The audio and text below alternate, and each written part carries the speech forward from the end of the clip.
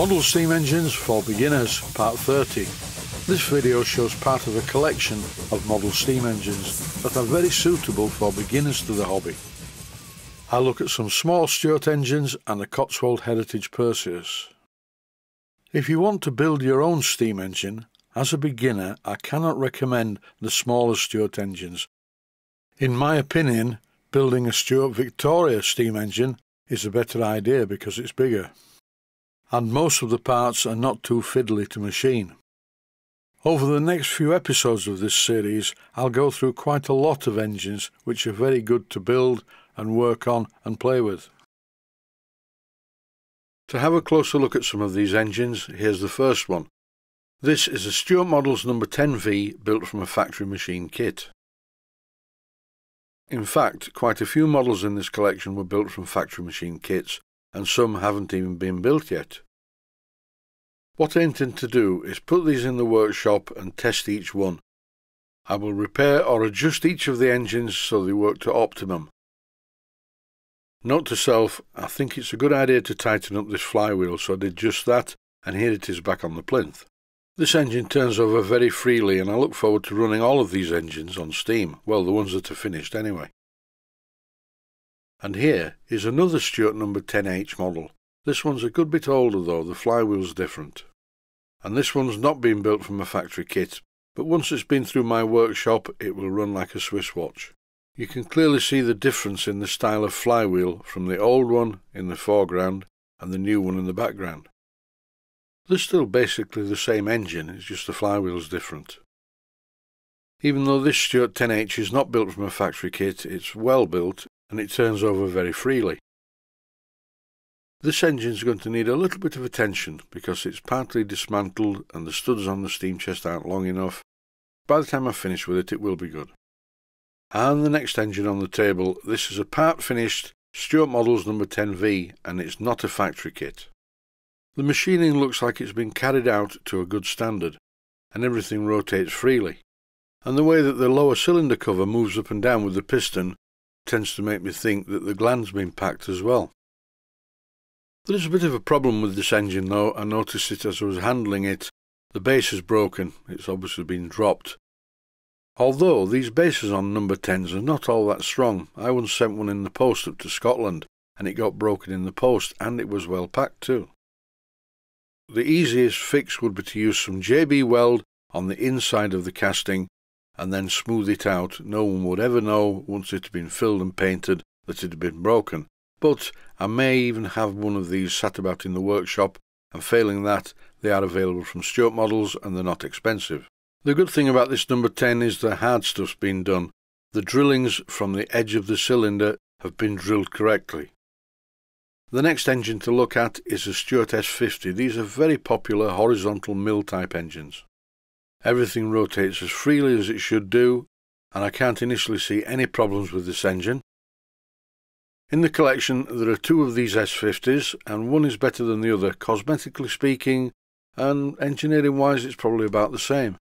Both of these Stuart S50s are quite old, because as far as I'm aware they use cast iron now for the cylinder and the steam chest and the steam chest cover, but on both of these S50 steam engines the cylinder parts are made from gunmetal.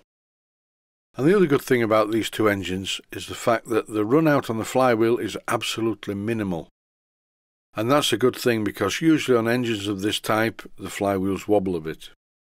So what else is in the collection? Well, this is a Perseus engine. This isn't a Stuart engine. This is a Cotswold Heritage Perseus, originally designed by Edgar T. Westbury, who was a very well-known model engineer, and a lot of his designs for both steam engines and internal combustion engines were published in series formats in the Model Engineer magazine.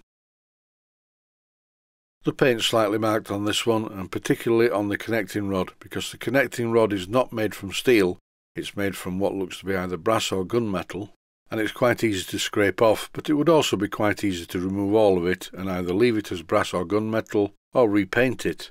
This engine is complete with the original box, a certificate of authenticity and even the invoice, and as you can see it cost £256.30 in 2012.